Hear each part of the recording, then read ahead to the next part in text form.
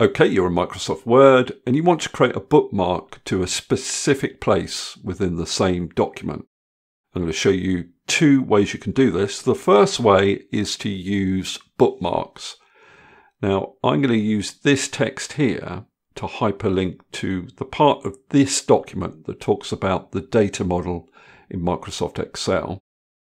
Now, I need to scroll down to where that part of the document is, which is here. And I'm going to place a bookmark in this position.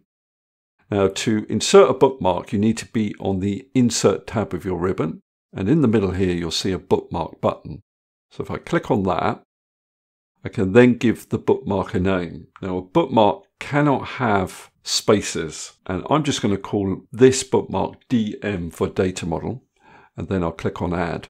Now, I've got Word set up so I can see wherever I've inserted a bookmark.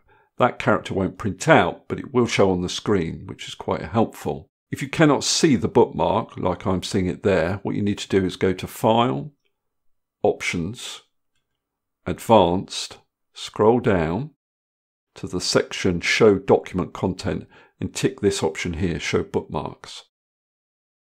So now all I need to do is go back up to that text that I want to act as the hyperlink. Now, to create the hyperlink, you've got various options. You could use this link button, and that's just above the bookmark button. That opens up the Insert Hyperlink dialog box. Or you could right-click on your text and go to Link. Or you could use the shortcut key Control-K. All of those methods open up this dialog box. Now, what you want to do down the side here is go to Place in this document, and there's a section down here for bookmarks. You select your bookmark and you click on OK. So this is now a hyperlink. If I control click on that hyperlink, it will take me down to that bookmark.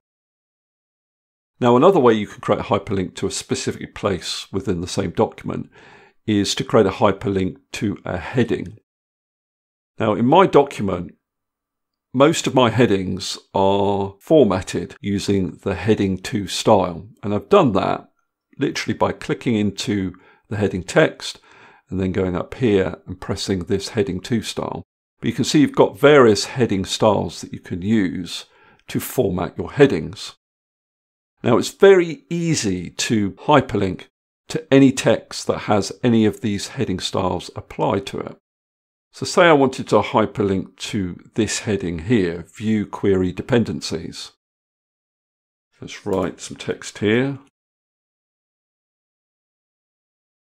So I select that text, I go to the Insert tab on my ribbon, I go to Link, I go to Place in this document, and all of the headings within the document are listed here. So all I need to do is click on the relevant heading, click on OK, and then if I control click on this link, it will take me to that heading within the document.